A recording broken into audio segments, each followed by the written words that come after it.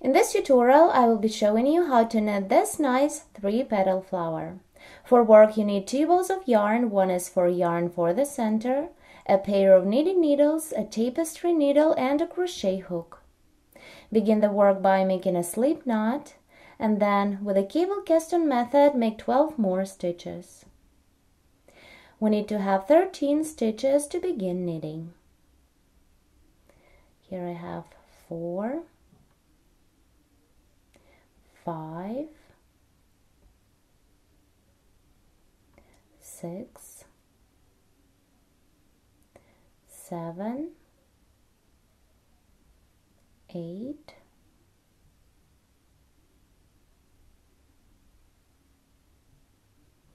9,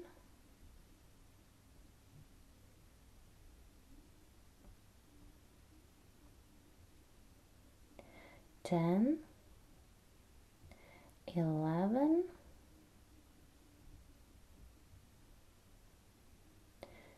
12, and the last one, 13. I have 13 stitches on the main needle. Begin knitting the first petal. First row right side. Knit the first 8 stitch and then knit each stitch till you reach the last one.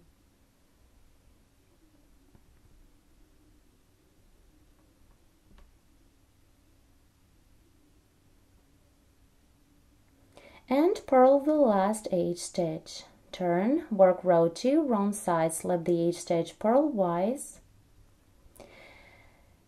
and then purl 2 stitches together. Continue, purl 7, 2, 3, 4, 5, 6, 7.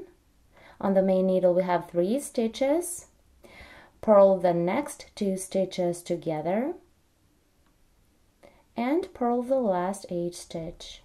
Turn and begin knitting row 3 right side. Again, slip the 8 stitch on the beginning.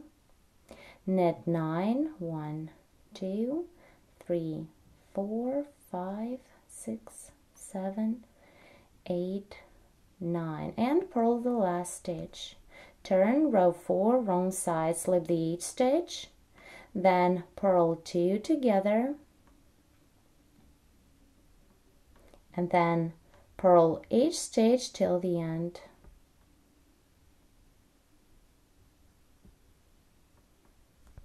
Turn, row 5 right side, slip the first stitch purlwise, knit 8, 2, 3, 4, 5, 6, 7, 8, and purl the last stitch. Turn, row 6 wrong side, slip the 8 stitch purlwise, then again repeat the same, purl 2 together, and then purl each stitch till the end. Now turn to the right. We have 9 left stitches on the main needle. This is the middle of the petal. Continue with row 7. Slip the first stitch, then knit each stitch till the last one,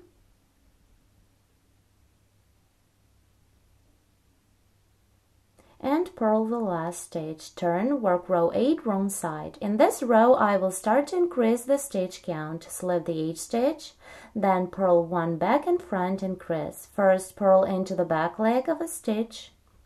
Do not drop the stitch of the main needle, and purl into the front leg. Continue, purl 8 stitch across the row. Turn, this is going to be row 9. Right side, slip the 8 stitch, knit 8, 3, 4, 5, 6, 7, 8, and purl the last stitch. Turn, row 10 wrong side, slip the 8 stitch on the beginning, purl 1 back and front increase. Do the same. First purl into the back leg of a stitch and then into the front leg.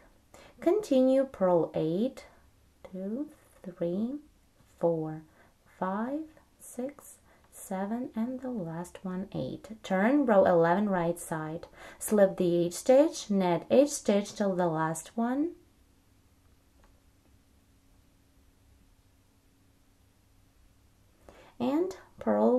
last stitch to complete the row. Turn row 12 wrong side, slip the H stitch in the beginning, then again purl 1 back and front and crease. Purl into the same stitch twice and continue. Purl 7, 2, 3, 4, 5, 6, 7. Here on the main needle we have 2 stitches. Purl the next stitch twice as we did before, purl into the back leg and then into the front leg, and purl the last stitch to complete the row. Now turn to the right, row 13, slip the first stitch, then knit each stitch till the last one and purl the last stitch.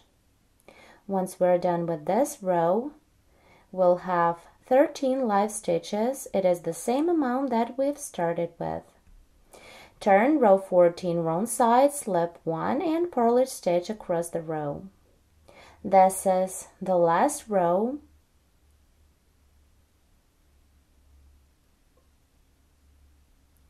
Now turn to the right and bind off all the stitches by knitting 2 together.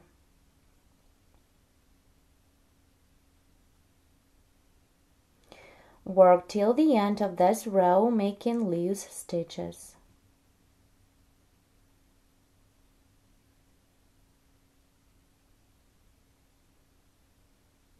Once you have one loop on the needle, bring it to the main needle to start the next petal.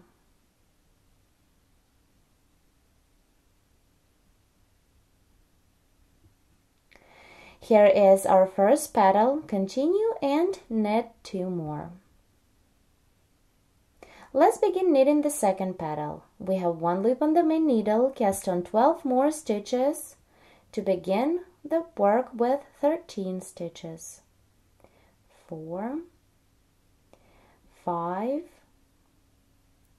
6, 7, 8, 9,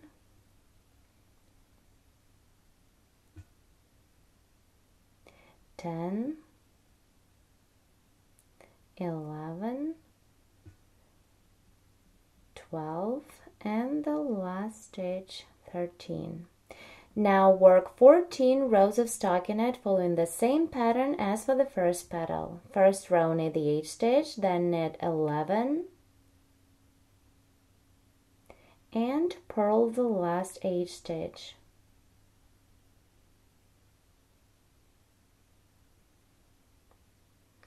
Turn, work the second row, slip the H stitch purlwise, then purl 2 together,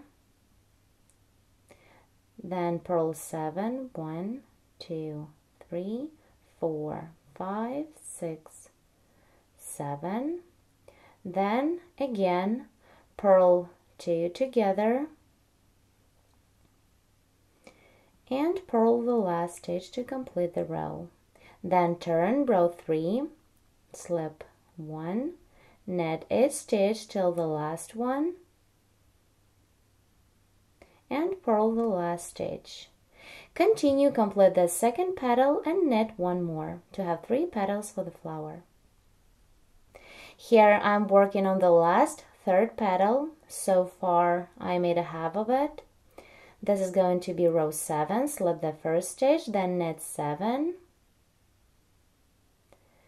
and purl the last stitch. Turn, work row 8 wrong side. In this row I'm increasing the stitch count. Slip the H stitch purlwise, then purl 1 back and front and crease and purl each stitch across the row. Turn, work row 9, slip the H stitch, knit 8, 3, 4, 5, 6, 7, 8 and purl the last stitch. Turn, row 10 wrong side, slip the H stitch purlwise, then purl 1 back and front and crease 1 and 2, then purl 8 till the end of this row.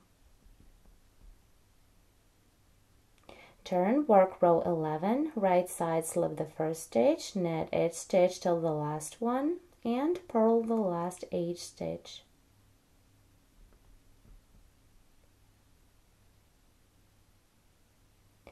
Turn, row 12 wrong side, slip the H stitch, then again purl 1 back and front and crease. 1 and 2. And continue purl 7, 3, 4, 5, 6, 7. We have 2 stitches on the main needle. Purl into the next stitch twice, 1 and 2, and purl the last H stitch. Turn to the right, row 13, slip the H stitch and knit 11. Then to complete the row, purl the last H stitch. Turn, work the last row, row 14, slip 1, purl H stitch across.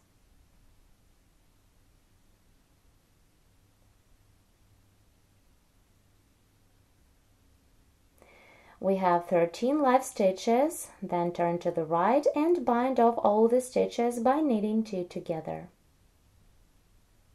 Remember, make loose stitches.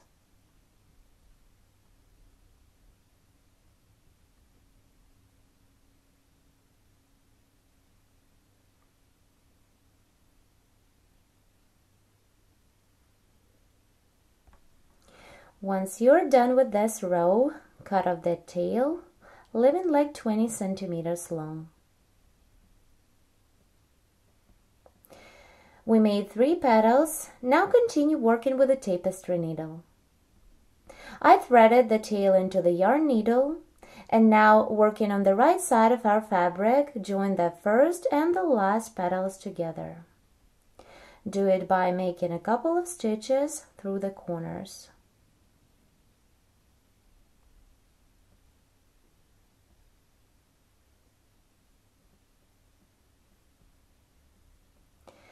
Then we need to fold each petal like this to have opening in the middle. Fix it with a stitch worked through the corners. Do the same with the other 2 petals going around the center of the flower.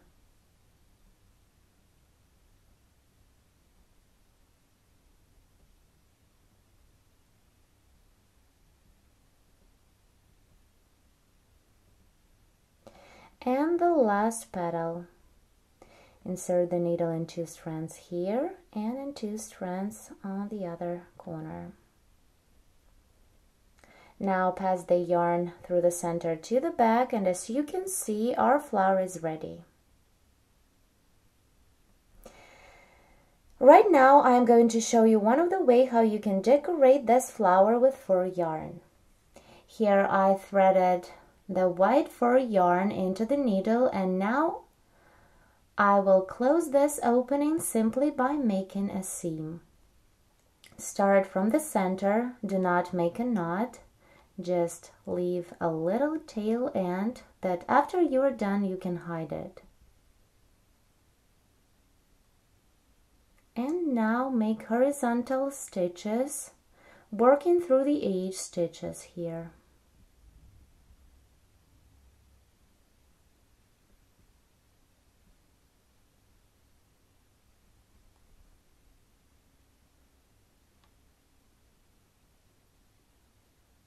And the last stitch. I made 3 stitches. Then you can go backwards to the center and continue doing the same on the next petal. Once you make a seam on each petal of this flower, as I did on my other flower, this one that I made for demonstration, you should do some stitches in the center to make it stronger, and at the same time fill it up with the fur yarn. Also, I would like to show you another way how you can complete this flower. The center of this flower you can work a little different. I would like to leave these openings as a part of the petals. For work, you need a crochet hook and the same fur yarn. With this yarn, I will be crocheting a round of chain stitches in the center. It depends how large you want your center to be. You skip some space away from the center and begin the work. Join the yarn. I am joining the yarn right in the middle of one petal. Then chain 1 and slip into any stitch on the petal.